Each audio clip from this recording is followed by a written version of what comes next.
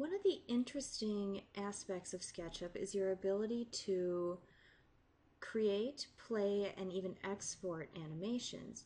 And you can do that really effectively by using your scene tabs. So here up at the upper left, I have a variety of scene tabs that I've been using in the last few videos, and we're going to use those to create an animation. One of the first things that you might want to do is either manually click through your tabs to see how they flow from one to the other, or you can actually view a preliminary animation. So as I flip from one tab to the next, you'll see that it basically plays the animation from one scene to the next and gives you an idea of what that's going to look like. Now, as I've done that, I've noticed there's a variety of scenes that kind of cut through the walls and that type of thing. But I'm noticing from perhaps my overview scene to scene 3 might flow better, but I have scene 2 in between. What I can do is just right click and move those. So if I say I want to move this one left, I'm going to have a better flow between one scene and the next. So it takes a little bit of tweaking and setting up of your scenes to get a good flow there. Once you have that, if you go to the View tab and way down at the bottom you'll see Animation, you'll have the ability to, of course, add and delete scenes here as you can in the Scene Manager, or we could play or play with the settings.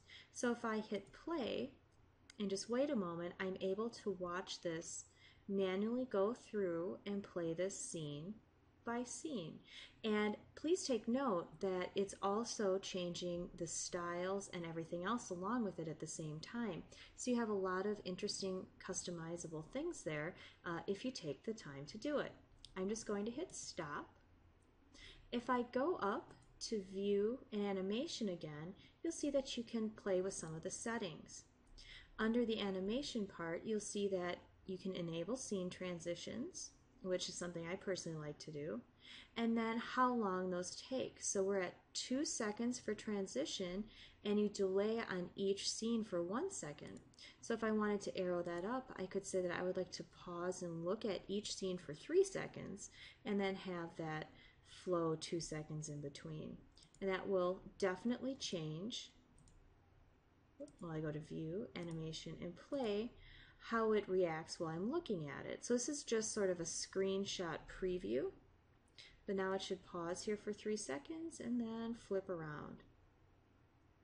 I'm just going to hit pause. Once you have something you like, you then have the option, well, I'll just get out of there, to go to File, Export, and you can actually export this animation.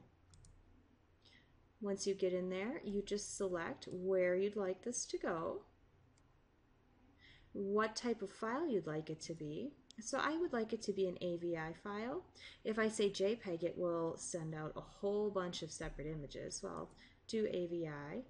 And you can even go into options before hitting export. When you go into options, take note that you can change the width and the height. So a 320 by 240 animation is going to be quite small. And you can also change the ratio. So if I'd like this to be widescreen, I might change this to 16 by 9. And then you'll see that it changed from 320 to 240 down to 180.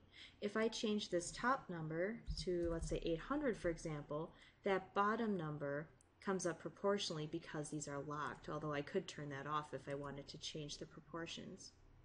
The frame rate is defaulting at about 29 there, and that's pretty normal. That's very standard, so I'm going to leave it, although I could choose less or more.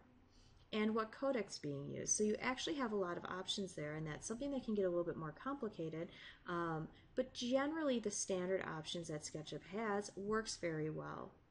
Once you have the settings that you like, you can hit OK and then hit export. It will take your computer a little while to render each frame, but then you will have a separate AVI file that you can send to anyone, put on a website, whatever you'd like to do, that they'll be able to play. If you don't do that, they won't most likely be able to open up your SketchUp file unless they have SketchUp installed on their own computer. So an AVI file is a nice way to communicate your design other than just using the separate individual images.